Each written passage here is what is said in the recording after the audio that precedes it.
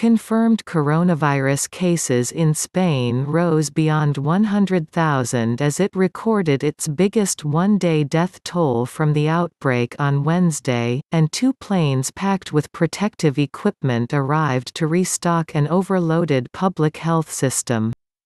Barring Italy, the virus has killed more people in Spain than anywhere else, triggering a lockdown that has brought economic activity to a virtual standstill.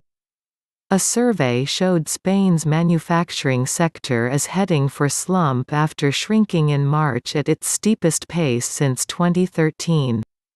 A record 864 fatalities on Tuesday took the country's overall toll to 9,053 as total infections rose to 102,136, Health Ministry data showed. The ministry said the percentage increase in deaths was lower than in recent days. Most of Spain has been under a strict lockdown since March 14, with all but essential workers confined to their homes.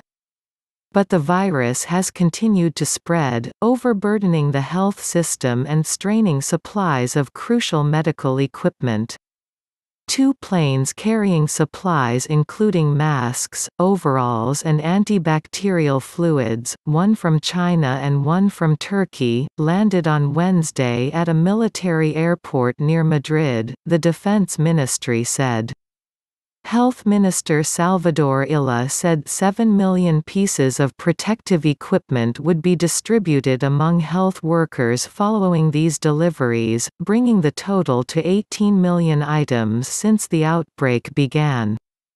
A cluster of infections has sprung up around Moncloa Palace, the seat of Spain's government, with 3 ministers catching the virus as well as Prime Minister Pedro Sanchez's wife and father-in-law.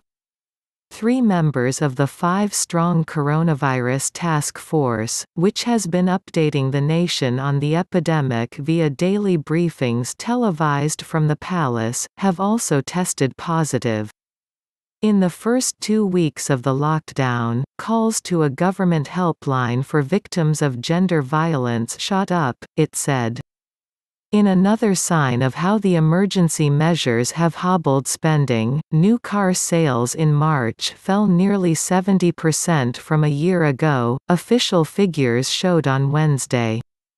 That compares to a 6% year-on-year drop in February.